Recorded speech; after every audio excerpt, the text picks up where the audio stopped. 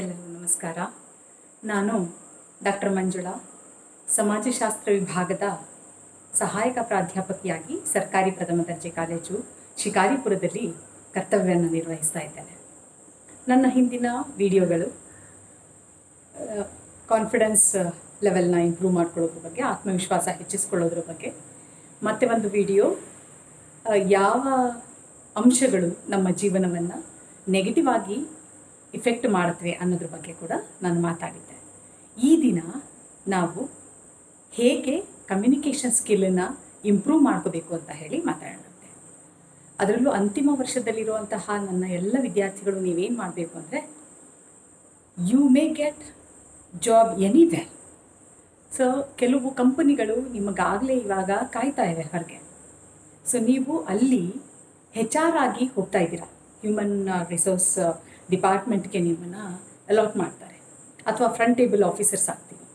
So ಅಂಥ ಜಾಗ ಎಲ್ಲ ಸಿಕ್ಕಾಗ ಅಲ್ಲಿ ಪ್ರಮುಖವಾಗಿ ಕೆಲಸ ಮಾಡೋದು ನಿಮ್ಮ ಕಮ್ಯುನಿಕೇಷನ್ ಸ್ಕಿಲ್.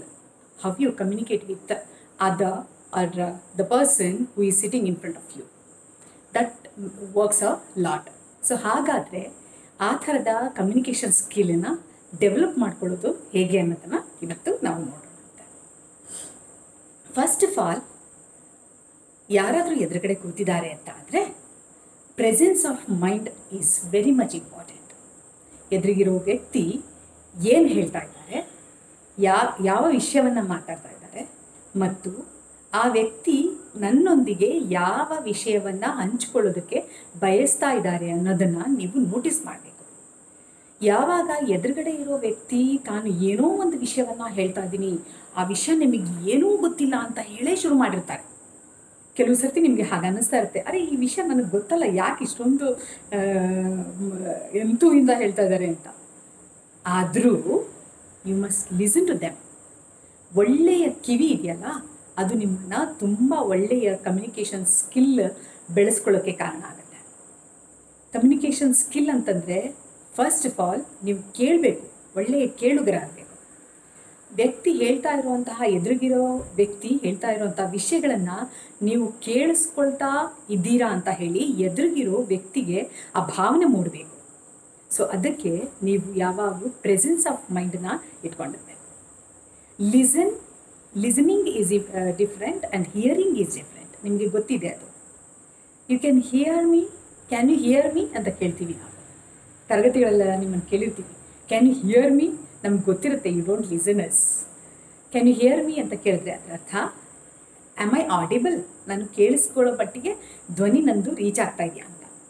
ಅದೇ ಲಿಸನ್ ಅಂತ ಹೇಳಿದ್ರೆ ನೀವು ಕೇರ್ಫುಲ್ಲಾಗಿ ಕೇಳ್ತಾ ಇದ್ದೀರಿ ಅಂತ, ಆ ವಿಷಯವನ್ನು ನೀವು ಕೇರ್ಫುಲ್ಲಾಗಿ ಅಳವಡಿಸ್ಕೊಳ್ತಾ ಇದ್ದೀರಿ ಅಥವಾ ಒಳಗೆ ತಗೋತಾ ಇದ್ದೀರಿ ಅಂತ ಅರ್ಥ. ಸೊ ಹಾಗೆ ಕಮ್ಯುನಿಕೇಷನ್ ಸ್ಕಿಲ್ಲಲ್ಲಿ ಮೊಟ್ಟ ಮೊದಲನೇದಾಗಿ ನೀವು ಉತ್ತಮ ಕೇಳುಗರಾಗೋದು ನಿಮ್ಮ ಒಂದು ಕ್ವಾಲಿಟಿ ಆಗುತ್ತೆ. ಎರಡನೇದು ತುಂಬ ಮೇಜರಾಗಿ ಕೆಲಸ ಮಾಡುವಂಥದ್ದು ಐ ಟು ಐ ಕಾಂಟ್ಯಾಕ್ಟ್. ಎದುರಿಗಿರೋ ವ್ಯಕ್ತಿ ನಿಮ್ಗೇನೋ ಹೇಳ್ತಾ ಇದ್ದಾರೆ, ನಿಮ್ಮ ದೃಷ್ಟಿ ಮತ್ತೆಲ್ಲೂ ಇರುತ್ತೆ. ಸೊ ಹಾಗಾದಾಗ ಎದುರುಗಡೆ ಇರೋಂಥ ವ್ಯಕ್ತಿಗೆ ನಿಮಗೆ ಏನು ಹೇಳಬೇಕು ಅಂತ ಅಂದ್ಕೊಂಡಿರ್ತಾರೋ ಅದನ್ನು ಹೇಳಬೇಕು ಅಂತ ಅನಿಸಲ್ಲ. ಯಾವಾಗ ನಾವು ಐ ಕಾಂಟ್ಯಾಕ್ಟ್ ಮಾಡ್ತೀವಿ, eye contact is very strong weapon, I can say. Because ಎದುರುಗಡೆ ಇರೋ ಅಂಥ ವ್ಯಕ್ತಿ ಸತ್ಯ ಹೇಳ್ತಾ ಇದ್ದಾರಾ ಅಥವಾ ಸುಳ್ಳು ಹೇಳ್ತಾ ಇದ್ದಾರಾ ಅಥವಾ ನಟನೆ ಮಾಡ್ತಾ ಇದ್ದಾರಾ ಅಥವಾ ಅವ್ರ ಧ್ವನಿನಲ್ಲಿ ಇರುವಂತಹ ಭಾವನೆಗಳೇ ಬೇರೆ, ಅವ್ರು ಆ್ಯಕ್ಚುಯಲ್ ಆಗಿ ಫೀಲ್ ಮಾಡ್ತಾ ಇರುವಂತಹ ಭಾವನೆಗಳೇ ಬೇರೆನಾ, ಇವೆಲ್ಲವೂ ಕೂಡ ಐ ಕಾಂಟ್ಯಾಕ್ಟಲ್ಲಿ ಸಿಕ್ಬಿಡುತ್ತೆ. ಹಾಗಾಗಿ eye contact is very much important. ಯಾರೇ ವ್ಯಕ್ತಿ ಎದುರುಗಡೆ ಕೂತಾಗ ನಿಮಗೆ ಏನೇ ಕೆಲಸ ಇದ್ದರೂ ಕೂಡ ಆ ವ್ಯಕ್ತಿ ಮಾತಾಡಿ ಮುಗಿಸೋ ತನಕ ನೀವು ಆ ವ್ಯಕ್ತಿಯ ದೃಷ್ಟಿಯಲ್ಲಿ ದೃಷ್ಟಿ ಹಾಕಿ ನೋಡಬೇಕಾಗತ್ತೆ. ಕೆಲವು ಸರ್ತಿ ಆ ದೃಷ್ಟಿ ನೋಡೋ ದೃಷ್ಟಿ ಕೂಡ ನಿಮ್ಮ ವ್ಯತ್ಯಾಸ ಇರುತ್ತೆ. ನೀವು ಎದುರುಗಡೆ ಇರುವಂಥ ವ್ಯಕ್ತಿಯನ್ನು ನೋಡುವಾಗ ಕೂಡ ನೀವು ದುರ್ಗುಟ್ಕೊಂಡು ನೋಡ್ತಾ ಇದ್ದೀರೋ, ಅಥವಾ ಆ ವ್ಯಕ್ತಿಯಲ್ಲಿ ಎನ್ಕರೇಜ್ ಮಾಡೋ ಥರ ನೋಡ್ತಾ ಇದ್ದೀರೋ, ಅಥವಾ ನೀವು ಏನೋ ಯೋಚಿಸ್ತಾ ಆ ವ್ಯಕ್ತಿನ ನೋಡ್ತಾ ಇದ್ದೀರೋ, ಅದು ಕೂಡ ಆ ವ್ಯಕ್ತಿಗೆ ಗೊತ್ತಾಗಬೇಕು ಅಥವಾ ಗೊತ್ತಾಗ್ತಾ ಇರುತ್ತೆ. ಸೊ ಹಾಗಾಗಿ ಐ ಕಾಂಟ್ಯಾಕ್ಟ್ ಹೇಗಿರಬೇಕು ಅಂತಂದರೆ, ನೀವು ಎದುರುಗಡೆ ಇರುವಂತಹ ವ್ಯಕ್ತಿಗೆ ವಿಶ್ವಾಸ ತುಂಬ್ತಾ ಇದ್ದೀರಿ that you are listening to the person. ನಾನು ನಿಮ್ಮ ಮಾತನ್ನು ಕೇಳಿಸ್ಕೊಳ್ತಾ ಇದ್ದೀನಿ, ಹೇಳಿ ಹೇಳಿ ಅಂತ ಹೇಳ್ತಾ ಇರಬೇಕು. Thirdly, you must Nadu your head. ಕೆಲವು ಸರ್ತಿ ಏನಾಗುತ್ತೆ, body language. Third point is body language. ನಿಮ್ಮ ದೇಹದ ಆಂಗಿಕ ಅಭಿನಯ ಕೂಡ ಕಮ್ಯುನಿಕೇಷನ್ ಸ್ಕಿಲ್ಲಲ್ಲಿ ತುಂಬ ದೊಡ್ಡ ಪಾಠ ತಗೊಳುತ್ತೆ. ನೀವು ಆ ವ್ಯಕ್ತಿಯ ಜೊತೆಗೆ ಮಾತನಾಡುವಾಗ ಅಥವಾ ವ್ಯಕ್ತಿ ನಿಮ್ಮ ಜೊತೆಗೆ ಮಾತನಾಡುವಾಗ ನಿಮ್ಮ ಆಂಗಿಕ ಅಭಿನಯ ಹೇಗಿರುತ್ತೆ? ಓ ಹೌದಾ, ಆ ವ್ಯಕ್ತಿ ಏನೋ ಹೇಳ್ತಾ ಇರಬೇಕಾದ್ರೆ ಓ ಹೌದಾ, ಹಾಗಿತ್ತಾ, ಓಹ್ ಇರ್ಬೋದೇನೋ, ಸಮ್ ಪದಗಳು ನಿಮ್ಮಿಂದ ಬರ್ತಾ ಇರೋದು ಮತ್ತು ನೀವು ತಲೆಯನ್ನು ಆಡಿಸ್ತಾ ಇರುವಂಥ ಶೈಲಿ, ಇವೆಲ್ಲವೂ ಕೂಡ ಎದುರಿಗಿರುವ ವ್ಯಕ್ತಿಗೆ ಆ ವ್ಯಕ್ತಿ ಇನ್ನೂ ಹೆಚ್ಚು ಮಾತಾಡಬೇಕು, ಓ ಕೇಳಿಸ್ಕೊಳ್ತಾ ಇದ್ದಾರೆ ಅನ್ನೋ ಭಾವನೆಯನ್ನು ಬರೆಸಬೇಕು. ನೀವು ನೋಡಿದ್ದೀರಿ, ಕೆಲವು ಸಲ ನೀವು ಹಾಸ್ಪಿಟಲ್ಗೆಲ್ಲ ಹೋದಾಗ ಅಬ್ಸರ್ವ್ ಮಾಡಿರ್ತೀರಿ, ಅಥವಾ ಅದರಲ್ಲೂ ಸ್ವಲ್ಪ ವೃದ್ಧರು ಆಸ್ಪತ್ರೆಗೆ ಹೋದಾಗ ಅವರು ತುಂಬ ಅಬ್ಸರ್ವ್ ಮಾಡ್ತಾರೆ. ಅವ್ರು ಏನು ಮಾಡ್ತಾರೆ, ಎದುರುಗಡೆ ಕೂತಂತಹ ಡಾಕ್ಟರ್ ಹತ್ರ ಹೇಳ್ತಾ ಇರ್ತಾರೆ, ಡಾಕ್ಟ್ರಿಗೆ ಇವರು 1001ನೇ ಪೇಷಂಟ್ ಆಗಿರ್ಬೋದು, ಆದರೆ ಈ ಪೇಷಂಟಿಗೆ ಡಾಕ್ಟ್ರು ಅವರು ಮೊದಲನೇದಾಗಿರ್ತಾರೆ, ಅವ್ರ ಹತ್ರ ವಿಷಯವನ್ನು ಇವರು ಮೊದಲಿಗೆ ಹಂಚ್ಕೊಳ್ತಾ ಇರ್ತಾರೆ. ಸೊ ತುಂಬ ಇದರಿಂದ ಇರ್ತಾರೆ, ಡಾಕ್ಟ್ರಿಗೆ ನನಗೆ ಹೊಟ್ಟೆ ನೋವು ಬಂದ್ಬಿಡುತ್ತೆ, ಆವಾಗ ತಲೆ ಸುತ್ತು ಬಂದ್ಬಿಡುತ್ತೆ, ಅವಾಗ ಏನೋ ಆಗಿಬಿಡುತ್ತೆ, ವಾಮಿಟಿಂಗ್ ಸೆನ್ಸೇಷನ್. ಡಾಕ್ಟ್ರು ಹಾಂ. So the expression what he shows at that time it self ಪೇಷಂಟ್ಗೆ ಅನುಭವ ಆಗೋಗ್ಬಿಡುತ್ತೆ, ಓ ಈ ಡಾಕ್ಟ್ರು ಪರವಾಗಿಲ್ಲ ಅಷ್ಟೇ, ಸರಿಯಾಗಿ ನೋಡಲ್ಲ ಅಥವಾ ಸರಿಯಾಗಿ ಗಮನಿಸ್ಕೊಳ್ಳೋಣ ನಮ್ಮನ್ನು ಅಂತ ಅನ್ನಿಸ್ಬಿಡ್ಬೋದು. At least listen to them with the body gesture. ನೀವು ಕೆಲವು ಸಲ ನಾನು ಪಾಠ ಮಾಡಬೇಕಾದ್ರೂ ಕೂಡ ಸ್ಟೂಡೆಂಟ್ಸಿಗೆ ಹೇಳ್ತಾ ಇರ್ತೀನಿ, ನೀವು ಸ್ನೇಹಿತರ ಜೊತೆ ಗುಂಪಲ್ಲಿದ್ದಾಗೆಲ್ಲ ನೀವು ಹೇಗೆ ನಿಂತ್ಕೋತೀರಾ ಅನ್ನೋದು ಕೂಡ ತುಂಬ ಮ್ಯಾಟ್ರ್ ಆಗುತ್ತೆ. ನೀವು ಕೈ ಕಟ್ಕೊಂಡು ನಿಲ್ಲೋದು, ಅದು you are not open up to what is happening there, ಇದನ್ನು ಕೊಡುತ್ತೆ. ಅಲ್ಲಿ ಕೆಲವು ಸಲ ಗಲ್ಲಕ್ಕೆ ಕೈ ಕೊಟ್ಕೊಂಡು ಕೂತಿದ್ದೀರಾ ಕ್ಲಾಸಲ್ಲಿ ಕೂತಾಗ, ಆ ಥರದ್ದೆಲ್ಲ ನಿಮ್ಮ ದೇಹದ ಅಥವಾ ನಿಮ್ಮ ಬಾಡಿ ಲ್ಯಾಂಗ್ವೇಜ್ ಇದೆಯಲ್ಲ, ದೇಹ ಭಾಷೆ ಇದೆಯಲ್ಲ, ಅದು ಎಲ್ಲವನ್ನ ಎಕ್ಸ್ಪ್ರೆಸ್ ಮಾಡುತ್ತೆ. ನೀವು ಹೇಗೆ ನಿಂತಿರ್ತೀರಾ, ಹೇಗೆ ಮಾತಾಡ್ತೀರಾ, ನಮ್ಮ ಹತ್ರ ಬಂದುಬಿಟ್ಟು ನೀವು ಯಾವ ಥರದಲ್ಲಿ ನಮ್ಮನ್ನು ಯೋಗಕ್ಷೇಮ ಕೆಲವು ಸಲ ನೀವು ವಿಚಾರ ಮಾಡ್ತಿರ್ತೀರಿ, ನಮ್ಮ ಹತ್ರ ಬಂದು ಹೇಗಿದ್ದೀರಾ ಮೇಡಮ್ ಅಂತೆಲ್ಲ ಮಾತಾಡ್ತೀರಾ ನಮ್ಮ ಜೊತೆಗೆ. ಆಗ ನಿಮ್ಮ ಬಾಡಿ ಲ್ಯಾಂಗ್ವೇಜ್ ಇದೆಯಲ್ಲ, ದಟ್ ವರ್ಕ್ಸ್ ಅ ಲಾಟ್. ನೀವು ಇಂಟರ್ವ್ಯೂಗೆಲ್ಲ ಇವಾಗ ರೆಡಿ ಆಗ್ತಾ ಇದ್ದೀರಾ, ಆಗ ಕೂಡ ನಿಮ್ಮ ಬಾಡಿ ಲ್ಯಾಂಗ್ವೇಜನ್ನು ಅವರು ತುಂಬ ಅಬ್ಸರ್ವ್ ಮಾಡ್ತಾ ಇರ್ತಾರೆ. ವೆದರ್ ಯು ಆರ್ ಅರೋಗೆನ್ಸಿ, ನಿಮ್ಮಲ್ಲಿ ಅರೋಗೆನ್ಸಿ ಇದೆಯಾ, ಅಥವಾ ನೀವು ಒಬಿಡಿಯಂಟಾ, ಅಥವಾ ನೀವು you are ಬ್ರಾಟಪ್ in this way it self, ಅದು ಕೂಡ ಅವ್ರಿಗೆ ಗೊತ್ತಾಗ್ತಾ ಇರುತ್ತೆ. ಸೊ ಹಾಗಾಗಿ ನಿಮ್ಮ ಬಾಡಿ ಲ್ಯಾಂಗ್ವೇಜ್ ತುಂಬ ಇಂಪಾರ್ಟೆಂಟ್ ಆಗುತ್ತೆ. ಅದನ್ನು ಕೂಡ ನೀವು ಕಮ್ಯುನಿಕೇಷನ್ ಸ್ಕಿಲ್ಲಲ್ಲಿ ತುಂಬ ಇಂಪಾರ್ಟೆಂಟಾಗಿ ಗಮನಿಸ್ಕೋಬೇಕಾಗತ್ತೆ, ಅದನ್ನು ನೀವು ಡೆವಲಪ್ ಮಾಡ್ಕೋಬೇಕಾಗತ್ತೆ. ಇನ್ನು ಸ್ಟ್ರಾಂಗಾಗಿ ಕಮ್ಯುನಿಕೇಷನ್ ಸ್ಕಿಲ್ ಇರಬೇಕು ಅಂತಾದರೆ ನೀವು you must avoid distractions. Sometimes ಏನಾಗುತ್ತೆ, ನಿಮಗೆ ಯಾರೋ ಎದುರುಗಡೆ ಕೂತಂಥ ವ್ಯಕ್ತಿ ಏನೋ ಹೇಳ್ತಾ ಇದ್ದಾರೆ, what you do, you pick your mobile, check something, and okay, you just go on. Then you'll be checking on, or you'll be getting calls, you'll be receiving calls, or you make calls.